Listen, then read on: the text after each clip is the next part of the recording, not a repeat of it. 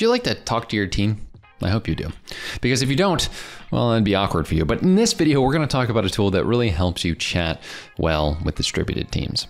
So first and foremost, Zulip is a 100% open source platform built by a vibrant community of over 1,000 developers from all around the world. It's one of the few tools I've seen out there where you can actually self-host Zulip or use the cloud version that it has. And it has over 90 native integrations and 100 more available through Zapier and if this, then that, and other automation tools. If you have the level of expertise as well, you can also build your own custom connection with Zapier API. So one of the most amazing parts about Zulip is threading. It's one of its most powerful features. Threading allows for very organized and easy to follow conversations with multiple topics, reducing clutter and making it easy to find specific information. It also enables users to participate in several discussions at once without getting overwhelmed, and to resolve topics when they are completed, streamlining communication with a team or organization. So a stream is something like this with content over here.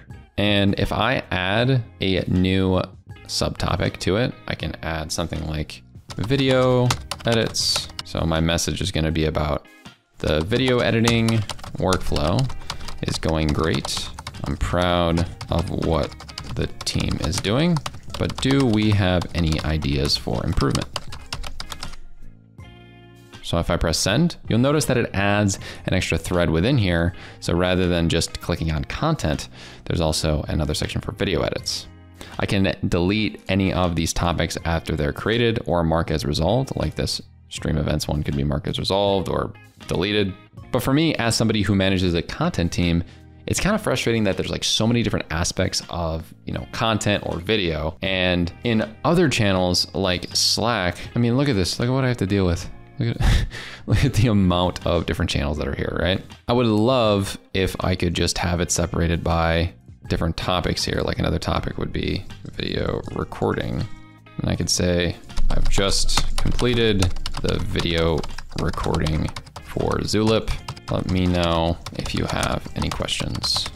All right, so then now, if I open up it all, I see all the different interaction here, but if I click on one, I would just be able to see the video recording, but it's still within the content section. So I can see it all at once. It makes sense, right? And as you can see right here, we do have this public stream, and then there's this core team one. So you have the ability to create private streams, which is really cool, like private Slack channels and similar tools have private ones. But for me, I'm just a big fan of the way that it actually organizes this stuff because I get very frustrated with the way that Slack's organized most of the time.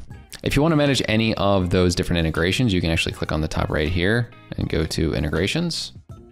And you'll see there are so many different ones here. Like Notion's a big one for me. So I could add the Notion integration. So I can create a bot for Notion, connect it with Zapier, and then connect it back here. So maybe when a item would be completed inside of Notion, it would then send a message. So useful and easy to do.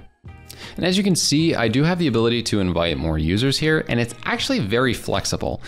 These can be generated via invite link, sent as an email, and you'll notice that people can either enter as guests, members, moderators, admins, owners, and all of these have the ability to customly go away after a certain period of time or never expire. That's a lot of flexibility and data control. And something else that's really great about this, which a lot of people seem to care about nowadays, is that you can actually export data to an on-premises installation at any given time, giving you complete access to your data. I know a lot of different tools don't allow you to do that, but Zulip does, and they're very proud of it.